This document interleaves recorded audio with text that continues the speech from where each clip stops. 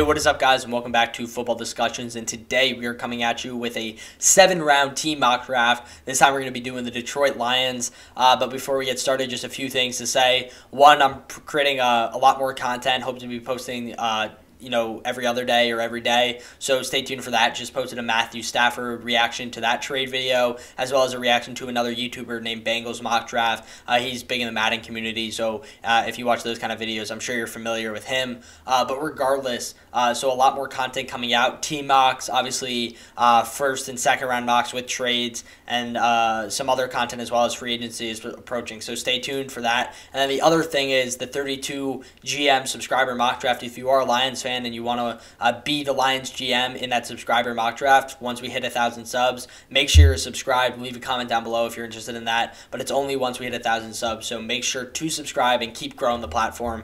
But regardless, let's get into it. This is going to be a 7-round mock draft for the Detroit Lions, and this is the Draft Network. Obviously, it's a simulated draft, so we can't always, take these picks realistically. There's going to be some picks that shouldn't be made by the computer. There's nothing we can really do about it. But there's also a cool feature where we get computer-generated trade offers. So we'll have some teams trading up with us or trying to trade up with us, and then teams that want to trade down and where we can move up. So something to look out for. I probably won't make too many trades, but if there is something that piques my interest, we'll get that underway. But let's get this started, and you can watch the unrealisticness happen on the left side of this as it actually hasn't been all that unrealistic so far. Maybe Kwity Paye at 4 is a little unrealistic, but we're here at 7. I think at least one of the big 3 receivers is available, and Jaylen Waddle is available. So you got Jared Goff as your quarterback of the future in that trade, hopefully. Justin Fields is here. You might want to take him. Kyle Pitts is here. You have TJ Hawkinson that you picked in the first round last year. But with Jared Goff's contract now being mostly with the Lions, it's going to make it hard to re-sign guys like Kenny Golladay. Obviously, letting go of Matthew Stafford within the trade frees up a decent amount of cap room. But, I mean, regardless of whether you re-sign Kenny Golladay or not, you're going to need a wide receiver, and Jaylen Waddle is as dynamic and as good as they come. So picking Waddle here is a sick pickup for the Lions. I really like that pick at 7. And we'll pick again in the second round, most likely. I'm sure we're going to get one trade-down opportunity or maybe multiple once we hit the 20s, but we'll see what's available. And as we approach the 20s here, I just want to see if there's I'm going to pause the draft, see if there's anything that would be worth trading up for. Jeremiah Owusu-Koramoah, I think, would be worth trading up for. Lions certainly need a linebacker, as well as maybe Zaven Collins even could be worth a trade up, and even Nick Bolton. So those are 3 names that I'm going to keep an eye on. Lions pick at 39. Maybe we'll be fortunate enough to have one of them there. But all 3 linebackers are still on the board here. Jeremiah Owusu-Koramoah just went to the Browns. Zaven Collins and Nick Bolton just went back-to-back. So we'll see what's available for us at 39. I'm thinking corner, I'm thinking linebacker. Both are needs for the Lions. Obviously, they have a little more depth at corner than they do at linebacker, and we have an opportunity to move down here with the 49ers. They're giving us a trade 5 picks away as well as a 7th. That's definitely not worth it. And then the other trade offer we got is a 2 and a 5 and a 7. So both those aren't worth it for me for this 39th overall pick.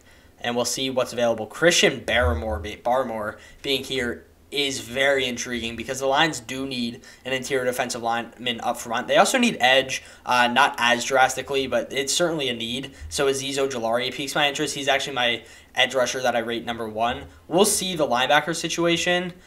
With Dylan Moses being here, that's certainly something that intrigues me. We do have 2 third-round picks, so we might be in the market to trade back up for a linebacker or a corner if the opportunity presents itself. So we'll see. I think Christian Barmore being here is just a little too great value to pass up on. I have him as a top 32 player. Him being here in the second round is great value for the Lions, who certainly need an interior defensive lineman. So I'm going to pick Barmore. I know that's probably going to be a little unpopular amongst Lions fans who probably view linebacker as a bigger need, but for right now, I don't mind that pick at all, and we'll see if we get any trade offers. Dylan Moses just went.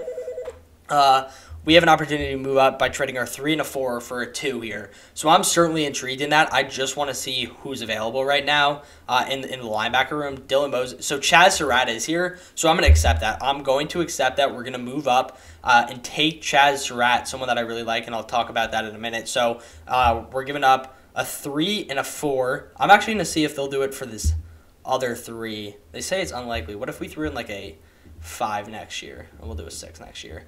we'll see if they accept this. So our later third-round pick, our fourth-round pick, as well as a 6 next year, hopefully will get us 53 overall. We'll see if they accept that, and they do. So they accept that offer. We negotiated a bit, but I certainly think it was worth it. They have cornerback as a higher need here. I think linebacker is probably a bigger need. And Chaz Surratt, man, you're not going to get a better leader on defense than Chaz Surratt. He's a great player. Played quarterback for North Carolina until Sam Howell rolled around there, and since that day they asked him to change positions. He did it, and he handled the change very well. Became one of the better linebackers in the ACC, if not the best linebacker in the ACC, and played very, very good football this year. So I think that's a great pickup. We have 3 starters so far for the Lions in the first 2 rounds. This is round 3. Obviously, we don't pick in round 4, so we only have 2 picks left. But I think we've addressed some big defensive needs. Getting Christian Barmore at 39 was great positional value, and then being able to trade up for the linebacker there at 53 was very important for me as well. And of course, getting a weapon for the Lions and Jalen Waddle was super, super good as well. And you know what? One of the studs from the Senior Bowl was here. I'm gonna botch his name, but Afedu Melifanu out of Syracuse. I'm definitely taking him. That's a great pickup for the Lions. He's a physical corner, has good size to him. I actually want to see his height. Yeah, he's 6'2", 212 at corner. He's a very, very talented player. Afedu Melifanu, I'm not going to be able to pronounce it, but he was a standout of the Senior Bowl, definitely helped his stock. So him being available there in the 3rd round, great value. So I think he's a great outside corner that can play right away. You have Justin Coleman on the inside and then Jeff Okudah on the outside. That's a really, really solid young cornerback room that we have the Lions building there so far. So you get, if we just want to review this draft so far, we got a stud dynamic wide receiver that's going to come in and play right away for the Lions and Jalen Waddle. We get a stud interior defensive lineman for great value at 39 and Christian Barmore. Then we trade up for the linebacker and Chaz Surratt. Great leader, someone that can also come in and start right away and develop into something that's really special. He's football young, right? He doesn't have all that much experience at linebacker so far, but he's played the position very well. I think he's only going to get better and only going to perform more. So that's a huge pickup for us at 53 in Chaz Surratt, and then getting another starter potentially in Afedu. I'm just going to call him Afedu. I think that's how you pronounce it. In the 3rd round was really important. Obviously, we had to give up our 4th round pick to get Chaz Surratt, but getting 5 starters in this draft I think is very important, and we've done 4 of those so far. So let's see who we can get here at 150 in the 5th round. Again, this will be the last pick of the draft for us. Right off the bat, I'm looking at Caden Stearns. I know safety isn't the biggest need for the Lions, but it doesn't always hurt, or it doesn't hurt to address the secondary more than once. And Caden Stearns is a guy that I have much higher than 129. This is obviously, you can see right there, the Draft Network's predictive board. This isn't my big board. My big board right now is only 50 players, so we wouldn't be able to make it all this far in the draft with only 50 players available. Regardless, I think that Caden Stearns is a super good player. Obviously had a breakout season his sophomore year, and then opted out this year. So it's going to be interesting to see where he falls. But I'm a fan of Caden Stearns. With him being available, I'm certainly considering that, especially in the 5th round. We'll check the edge rushing situation. I think that could be another pickup, as well as the offensive tackle. It really isn't all that good right now in the edge rushers. Yeah, there's really no one that I would want to pick here at 150. Let's check, what was the other? Offensive tackle. So Alaric Jackson would be the other player. He's another guy that had a really good Senior Bowl week. So I'm right now torn between Alaric Jackson as well as Caden Stearns. I think Caden Stearns is going to... that's tough, man. I really, really do like Caden Stearns. You know what? Let's make a trade here. Let's see if we can trade some future picks to let's talk with the Broncos. They picked 2 picks behind us. So I'll give you we'll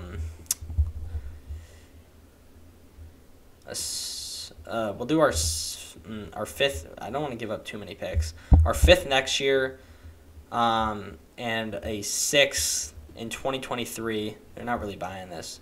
Our 5th and a 6th. We'll do a 5th and a 7th. So trade in 2022 5th, a 2023 5th, and a 7th to the Broncos for this 5th round pick, and hopefully we'll be able to pick up Alaric Jackson and Caden Stearns. Maybe a little bit of an unrealistic trade there, but I'm going to take Caden Stearns here just because he's ranked a little higher on their board.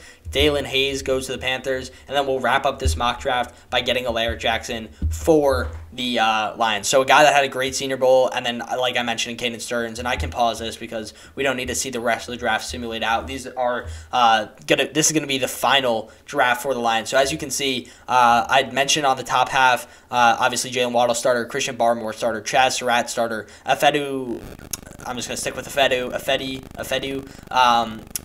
a rotational corner, perhaps even your third corner and a boundary guy that you can play right away at 6'2", 212. And then Caden Stearns, someone that can certainly develop and grow back into a starting role if he returns to that sophomore season form that we saw him have. And then Alaric Jackson, someone that can play guard right away for you. No, it's not the biggest need for the Lions, but can also potentially be an offensive tackle in the NFL, someone that played very well at the Senior Bowl. So overall, terrific draft. Maybe one or two unrealistic trades in there for the Lions, but regardless, it's always fun to branch out and not do straight up mock drafts, and use this trade simulator a bit and make some moves and try to get the players that you want. And that's exactly what we did. So overall, I thought it was a great draft for the Lions. Let me know, Lions fans, what you all think, and take it easy, guys. Peace.